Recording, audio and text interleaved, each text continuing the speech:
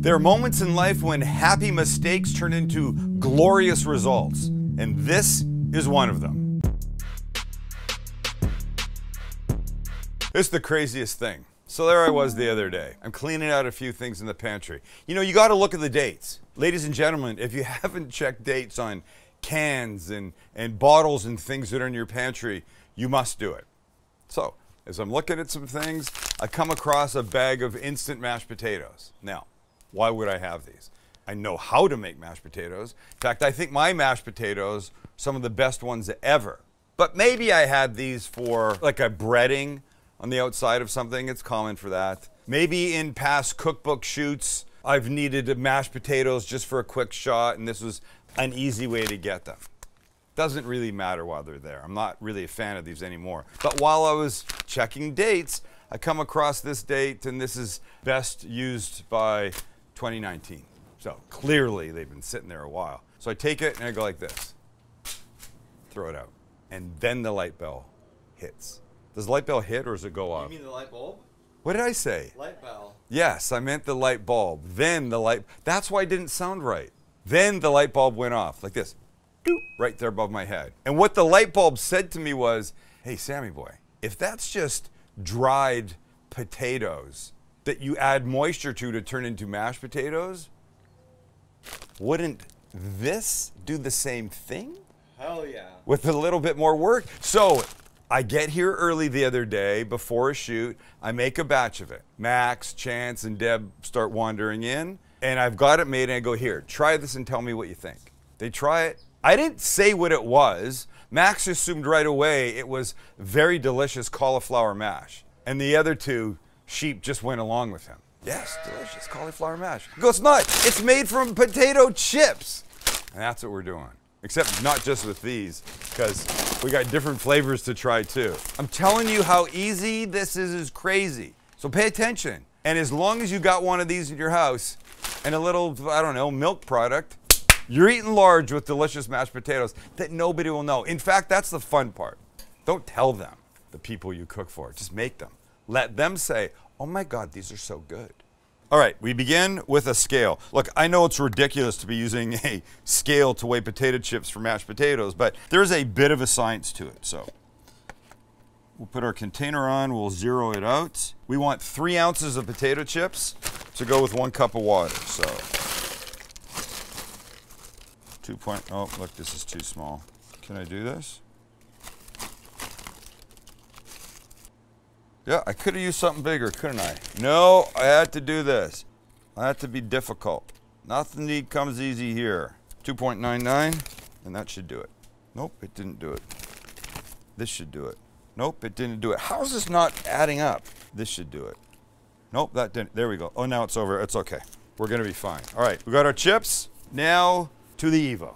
And we begin with 1 cup, AKA 8 ounces of water. All right, now you got to get the water hot. It doesn't have to boil, but you want it almost to the point where it is. It will just help soften up these chips in a much, much more efficient way. Honestly, the prep for this couldn't be more ridiculous. Weigh out 3 ounces of chips, simmer some water, and you're basically there. And to make it really easy, you could buy that variety pack of 20 bags of 1 ounces each and just grab 3 of them. Who knows, a combination might be great. And when it looks like that,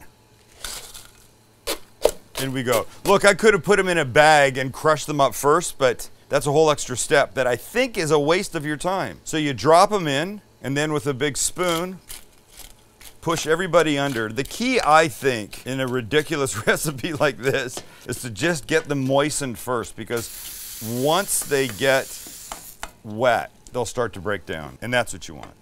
So now just let them sit there for a second. Try not to splash yourself with hot freaking water. You can see the process is happening, right? Okay, I know you're looking at this and you're thinking, all right, Sam, just looks like wet potato chips to me. That doesn't look like anything yet. And I say, well, hold on there, Sparky. Give it a second. I didn't say it was a 2-second recipe. I just said it was an easy recipe. But it's happening. Oh, baby, it's happening.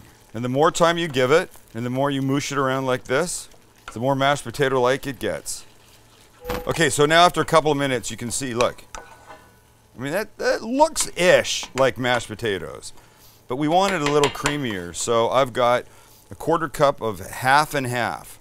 Half cream, half milk if you're gonna make it yourself. And we're just gonna let this do its thing. Now we're talking, dang. Look it, all right, we don't need to salt it because the chips were salted. But let's give it some pepper. A couple nice grinds of black pepper is always a good thing. And I, ladies and gentlemen, am ready to plate this ridiculous little concoction. Let's go. So using one of these little cast iron pots I keep my salt and pepper in, we're gonna make this beautiful, and I'm gonna try not to mess the edges, okay, Max? Okay. Let's go one more. Oh, I love it. And the smell. The boys just commented, it's sort of like an enhanced potato chip smell. Now, I'm gonna finish it with just 2 things. Just a little bit of really good extra virgin olive oil and some beautiful little perfectly cut chives. Look at this. Who knew you could do that? I love them.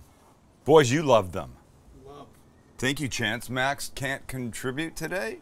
I love them. But creamy mashed potatoes?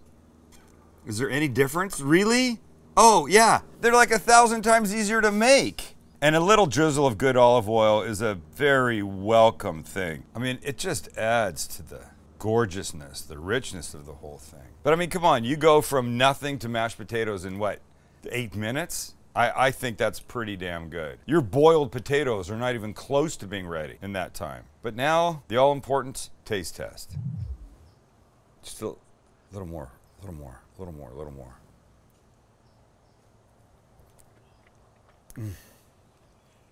If you hadn't told me that someone made these out of a bag of potato chips, I would have been like, oh, do you have any more mashed potatoes? These are really good.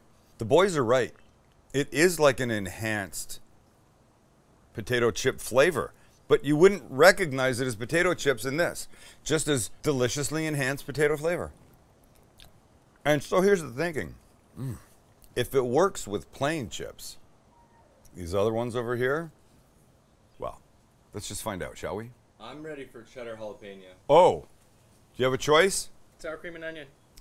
I think I'm sour cream and onion too. We'll do that first. Max, you got overruled. Finally, I took a win on my side from Chance. I should go to the races today. I'm feeling lucky.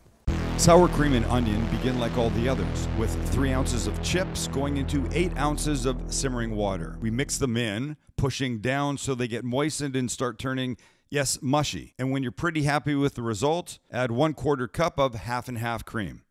Stir until smooth, and then plate, or in this case, bowl, and we'll add some extra virgin olive oil, a few grinds of pepper, and green onions to keep in our theme.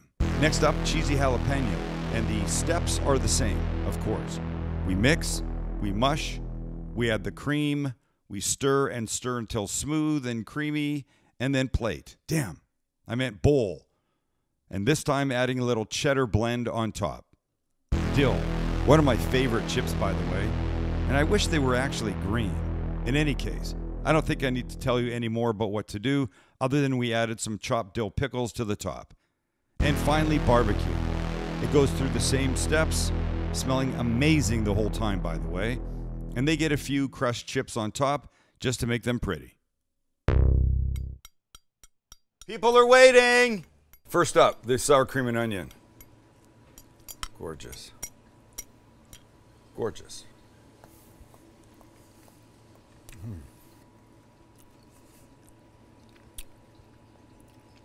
Definitely fave contender, but we got the other ones to see how they come out.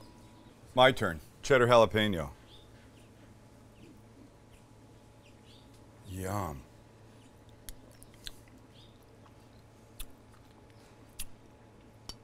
Oh snap. Little heat on the back end. Wow.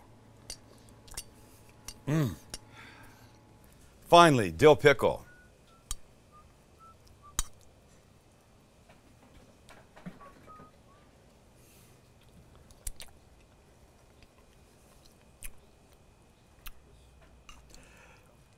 I thought this was going to be horrible. This is not horrible in the least. Wow. I'm impressed. Last but not least, barbecue. Barbecue potato chip mashed fricking potatoes. Smelled the best while they were making.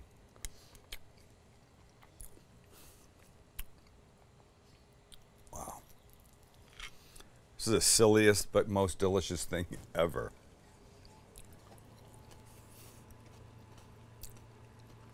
Mashed potatoes are hard. No, they're not anymore. Don't forget to subscribe and hit the notification bell. All right, as the first Sam said, not the best looking Sam, but the first Sam.